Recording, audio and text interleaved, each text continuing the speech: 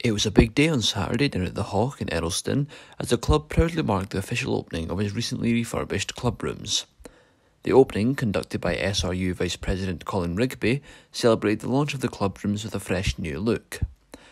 The new club rooms were broken in by a hospitality day at which over 30 sponsors were present, with all in attendance in high spirits ahead of the home game against Edinburgh Northern at 2 p.m. This season in particular is already a special one for the small Borders town, as they mark what they believe to be the 100th year of the club playing at the Hawk.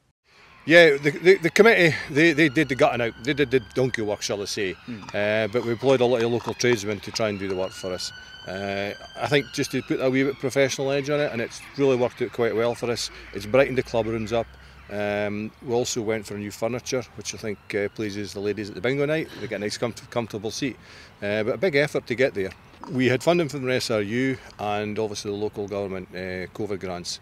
It was principle we discussed it quite a while, but it was felt that best to invest that into the club and the structure, because at the end of the day the club will be here for a long time to come. The 100th year playing here, but the club was formed in 1877, so we're looking at 2027 I think will be our 150th. We are, as I say, coming up 150 years of forming. I've done a wee bit of history on it through the Old Earlston group. They've been very helpful in this, and it's interesting the little bit snippets you read back on and when the club was formed.